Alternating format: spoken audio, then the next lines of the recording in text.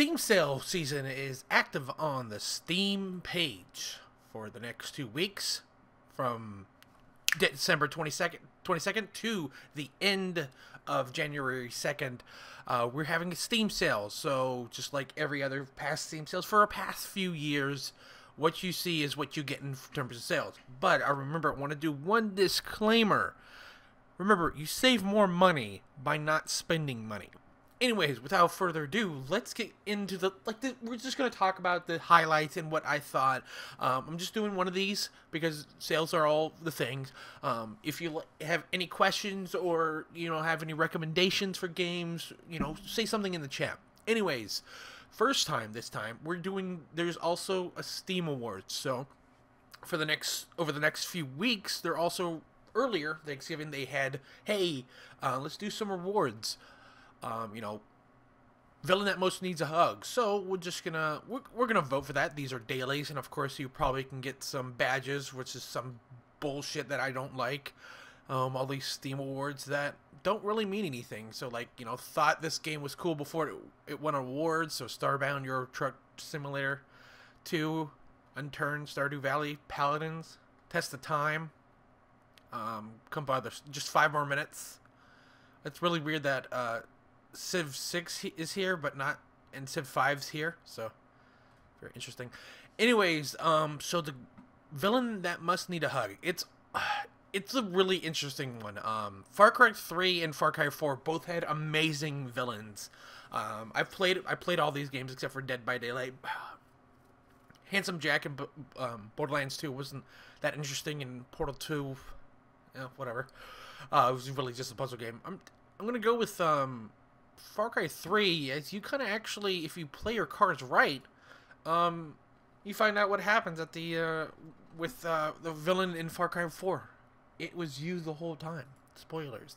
Anyways, back into games that are really actually cool. The Division is actually kind of decent. Right now it's at $25. I got some footage of that. They've done tons of changes. I spent a good 70 hours into that game. I haven't gone back to it lately, and they've done a lot of changes. A friend of mine said that the survival mode is actually really interesting, which is out on PS4 now too. Farming Simulator 17, it's actually supposed to be really good too. Sadly, it probably should. These Farming Simulator games and Euro Truck Simulator, American Truck Simulator, all should probably have like multiplayer. Civ, again, if you don't want to talk to your family this winter or ever, check out the Civ games. Civ 5, the complete edition, is pretty cheap right now. Again, this is because I have some of the bundles, but this is all of the Civ, along with Civ 6, which is $53. Maybe pass on Beyond Earth. Beyond Earth is supposedly pretty shitty. We got an anthology. Is this all of them? That's cool. Civ 4 is a decent. You're better off just buying Civ Complete for a more complete thing, and it goes all the way to Civ 3. If you want to dive back into the early days of PC gaming. Of course, these are always going to change. Baldur's Gate 2 is a little bit of it's the enhanced edition. This is a weird top-down RPG. Re-released. If you like this, you probably also like Tyranny. All these very classic D&D games. You could check that out. I'm not a big fan. This also does support multiplayer, but it's pretty heavy duty. Project Cars, probably one of the worst. The problem I had with PC is they're really not really good PC racing games. Luckily, Forza Horizon and Motorsports Apex are here, and so you get some good games. You might want to pass on this unless you're really into racing games. Just Cause is, what the hell? That's interesting. That's a nice Just Cause is a great franchise. They're really shitty games. They're kind of shitty. But they're actually really fun. Just to fuck around, especially with Just Cause 3. They added a bunch of shit with the DLC. They added you could fly and all that stuff. Just Cause 2 is also, there's multiplayer that's pretty good. This is a good.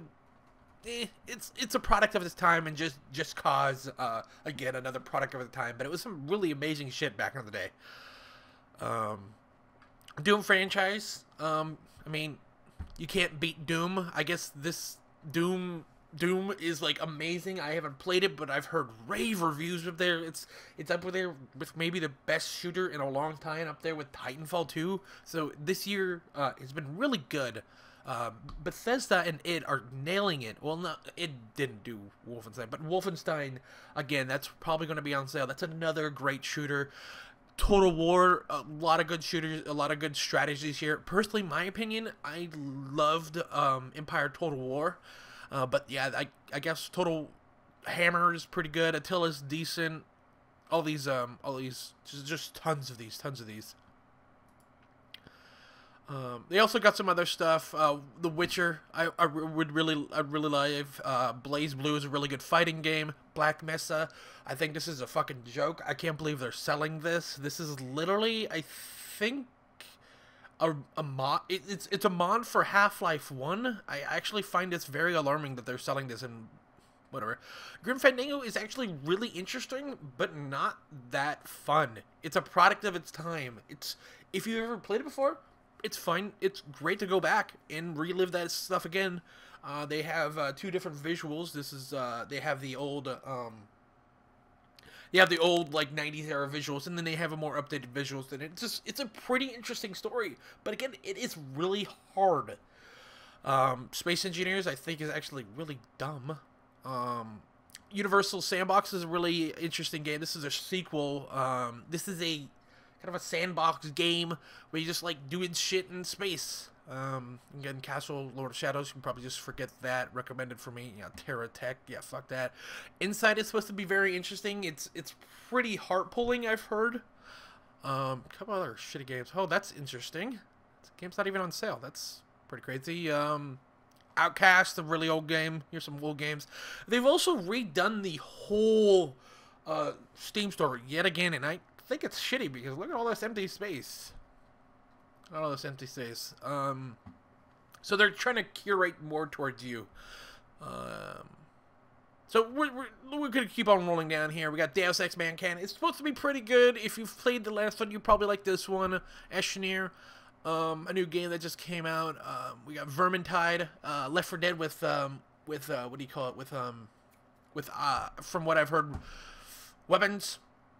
Planet Coaster, this is supposed to be the coaster park simulator that you're supposed to like. You know, of course, Grand Theft Auto, Total War, all these. Resident Evil is doing a franchise. RimWorld's supposed to be... World's not on sale, then. It's just interesting. Of course, CSGO. I'm not a fan of Shanty and the Genie Hero. So this is supposed to be like a really interesting platformer, but like I'm not a fan of the art style. The art style is like 2D characters on a 3D world. So like this is all 3D, but the characters are all 2D. And they released a teaser trailer a couple of months ago, and it looked like shit. These look better now, but I don't know. There's more of these from Way Forward. They've done a couple of these, like the Pirate Curse, which actually looks really cool. I'm liking the little bit of pixely art style, but it kind of does look like a shitty game. And then the Revenge of the Risky's Revenge, which again looks really weird. Like I don't understand the really sharp visuals here, but then like it's kind of like pixelated here. But yeah, it's oh yeah, Fez is really good. Looks like they're doing some hardware on Steam Link. Definitely want to try that out on wired, as the wireless stuff is pretty janky and the Steam controller is a joke, as they finally announced that they support for the DualShock 4. I haven't tried that. Maybe I should try that there. A couple other games. Shovel Knight's supposed to be a really good platformer. It actually has the free expansion pack, and they've announced a prequel for that game, which is really cool. Rogue Legacy, a nice little fun platform game. That's another platformer game that's pretty fun. Witcher, Isaac Rebirth is supposed to is a really cool dungeon crawler, roguelike. Tons of good games. I mean, there's tons of games. Valkyrie is, holy shit, this is a VR game at $60, and that's how I'm going for $40. Anyways, what I like to do is enough about talking about which game's good. Oh, Masters of Orion is actually kind of good too. The thing is, remember, you got till the second. You got till the second. And with that, let's see here. That's yeah, that's this. So the sales will end on Sunday or Monday morning. So you got till then. So what you do is you just, look for games like, you know what, this game looks interesting. I'm gonna add it to my wish list, and you think about it. This is you don't do impulse buys. That's how you like take your money and like regret it. So like Odyssey Crossa, pretty shitty driving game, but a lot of people like it. I thought this game was so generic. I actually refunded this game. I don't like refunding games, but yeah, it's put a game on your wish list. Come back every other day. Just think about it. Look up some reviews on stuff. Read some reviews. Like, this game is really well received, but this is literally just a sandbox game. Like, there's no, like, you just go to places and you build stuff, and there's just really, I don't know, it's kind of like No Man's Sky in a way, but, it might not have the polish, and it's been in early access for over 3 years, so maybe that's maybe that's a sign. Anyways, I hope you really like this video. I like doing these. You guys, a lot of you guys like watching this. Here's Long Dark, a survival game. This has also been, early access. Again, watch out for early access stuff too, guys. Some stuff has been done pretty good, like Subnautica. Very few games actually exit out of early access. Starbound was like in early access for like 4 years before it finally came out. But it's still getting patches. Anyways, guys, I hope you liked this video. Make sure to like, comment, subscribe. Follow me on Twitter, @Kovish67. And just say something in the comments. I do have tons of videos on a lot of these games. So, yeah.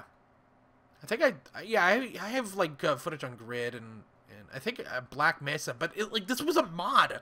This was a free mod. And then now it's a $20 game. Like, really, I mean, it's not 1-to-1, but it's like, it's literally the event of Half-Life, retold. Anyways, guys, thanks for watching. See you guys later. Bye.